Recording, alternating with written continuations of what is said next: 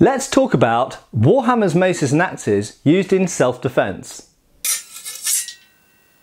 Hey folks, Matt Easton here, Scholar Gladiatoris. So first thing to make clear at the beginning of this is I'm talking about self-defense in historical periods. Now I've mentioned in other videos that things like warhammers or indeed axes were very often not carried around in a civilian context, whereas swords, for various reasons, sometimes were worn by people in civilian context. They can go in a scabbard, they can be worn easily, this kind of thing. And swords are, generally speaking, I would argue, more effective against unarmoured civilian opponents. They're fully edged and pointed. That means that any part of this blade could disable an opponent who's not wearing armour very, very quickly and easily with minimal force. Percussive weapons, on the other hand, can be blocked more easily. Someone could just throw their arm in the way. They can be grabbed and grappled more easily. They can be wrenched out of the hand, therefore, more easily. And indeed, a blow from a hammer, for example, or an axe, if it hits you in the head, yes, absolutely, that is bad news. That's probably going to be good night, Matt. But generally speaking, it's less likely to do immediately disabling blows than a sword if you're just wearing civilian clothes. However, if for some reason you were carrying around a mace or poleaxe, mace or warhammer or a axe or something like that in civilian life, and someone attacked you with a dagger, what might you do with it? Well, first of all, we have to assume that the thing would be in your belt, worn this way, with the head up. There are various ways that it could be worn hanging down if you had a lanyard at the end of the handle, but the problem is if you're walking, you've got a heavy pointy object swinging around, and that's not, generally speaking, a very comfortable way of travelling and having that bashing against your kneecap intermittently. Instead, if you wear it this way round, you can just stuff it down your belt, and it's actually quite comfortable to wear. It's a bit like a modern tool belt for people working on roofs and builders and carpenters, people like that. So let's assume that for some reason it might be best to switch to the axe at this point, actually, because this is, I think, the Warhammer is a specialised armoured fighting weapon. Let's be blunt about that. Blunt about that. See what I did there? But to cut to the point, the axe is something that you might more likely to be carrying around if you're a woodsman or a frontiersman in the 18th century or this kind of thing. You know, tomahawks, small hatchets are tools as well as weapons. And absolutely, this is something you might just be carrying, walking around with, worn, stuffed into the belt with the blade upwards, or blade at the top rather. Now, assuming the first thing you're going to have to do is access it, and that's pretty much true to all self-defense in any period. If you have an implement which is going to increase your chances of defending yourself against a knife attack, let's just assume the attack is with the knife, because many attacks in all periods will be with a knife because it's one of the most common objects, and knives are everywhere. Watch out, UK lawmakers, you can't get rid of knives. They're in every kitchen, in every tool shed. They're just, knives are part of life. Accept it, move on. But if you're attacked with a knife and you happen to have an axe on you for a legitimate legal reason, or historically because there are no stupid laws which say that you can't have one on you, then you have to get the thing out. So with either hand, very often the hand nearest the axe is going to be the one that's easiest to access it. Now, the way it's going to come out is like that, isn't it? It could, if you get the hand across, you could pull it out that way, and this changes slightly the scenario. Now, I am imagining here, like, some people going, Matt, why are you talking about this? And I just think it's an interesting hypothetical question to address.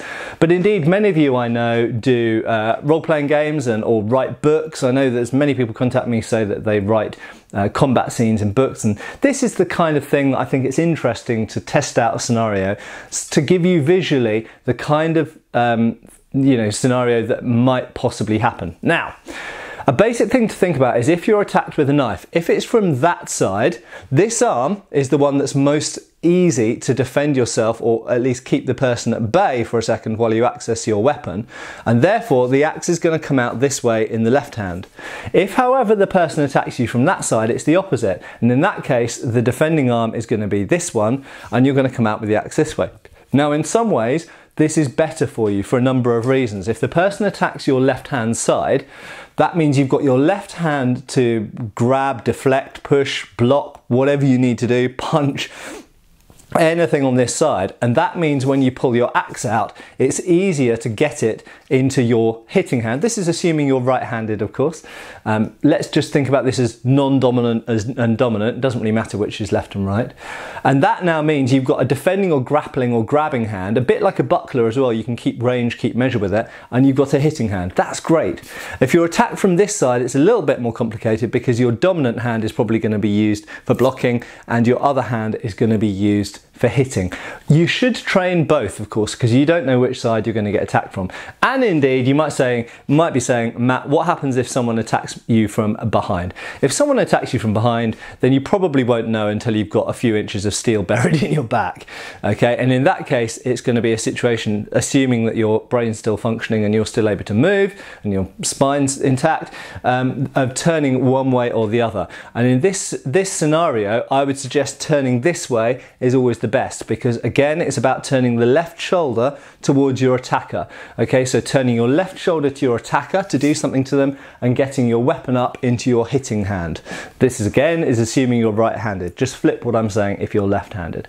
Okay, so you should perhaps, if you want to train being attacked from behind, practice turning this way and getting that arm out and getting your striking weapon up here. Now, just to mention what I'm doing with the weapon when I lift it up, you'll notice that what I'm doing is I'm pulling it out of my imaginary belt. I do actually have a real belt on here. Let's stuff it into my real belt. There we go.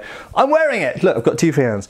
First thing to do, can you see that, is get your fingers, get the bottom of your hand underneath the head of the weapon. In this case, it doesn't matter whether it's a mace, an axe, a warhammer, whatever.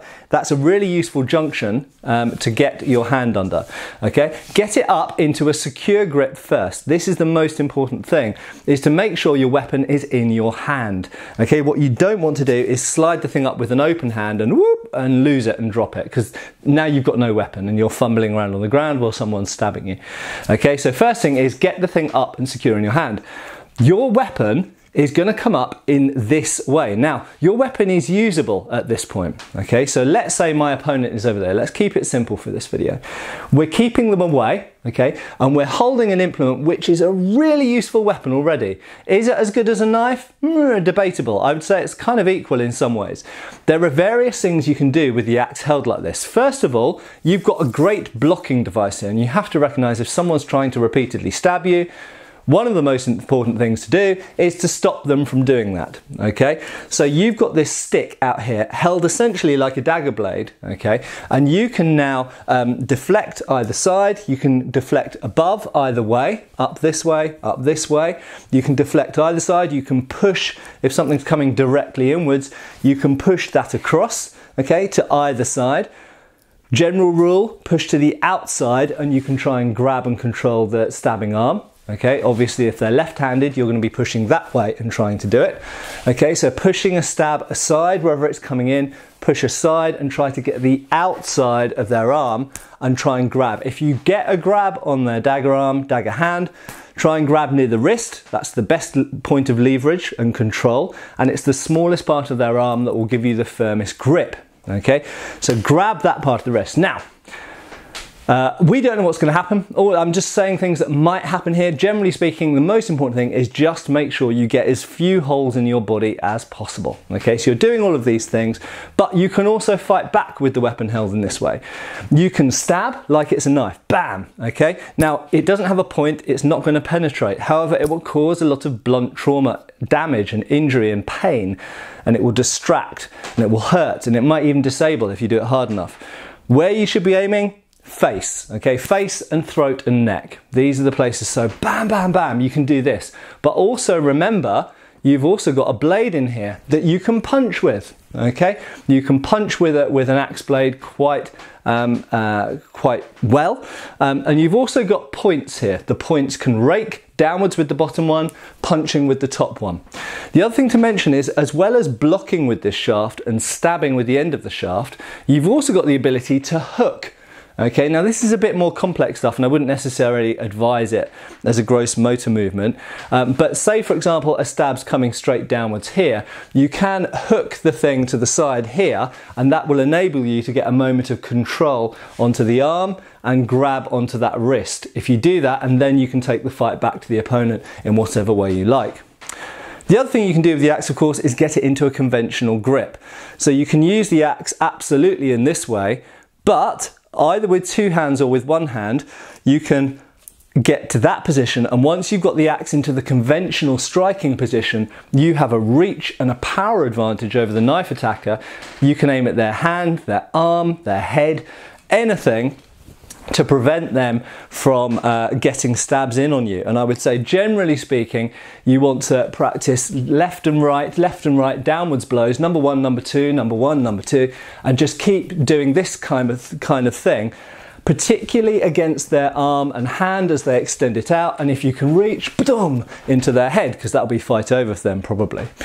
Now, how do you get from this position to this position? Well, you can do what I'm doing here, but if you intend to do that and you want to do that, practice it. Okay, so start off here, and all you want to do is you just want to loosen the hand a little bit, but don't open it up. Okay, so go from tight grip to loose grip and back to tight grip. So tight, loose, and back. It doesn't matter if you get all to the bottom. In fact, all the way to the bottom. In fact, it's better if you don't go all the way to the bottom for two reasons. Number one, if you always practice it doing it right the way to the bottom, you gain extra reach, but the problem is if you go too far, you might disarm yourself. But the second reason is by going down to about here, leaving a little bit of shaft at the bottom is good for two reasons. Number one, it acts as a counterbalance. It's a bit like a pommel, okay? So having a bit of length at the back of a stick helps counterbalance the hitting end of the stick.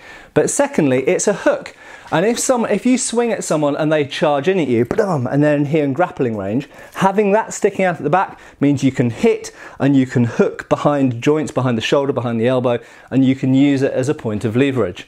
Okay, so that's number one way to get from here to here, and then you can start hitting with the thing.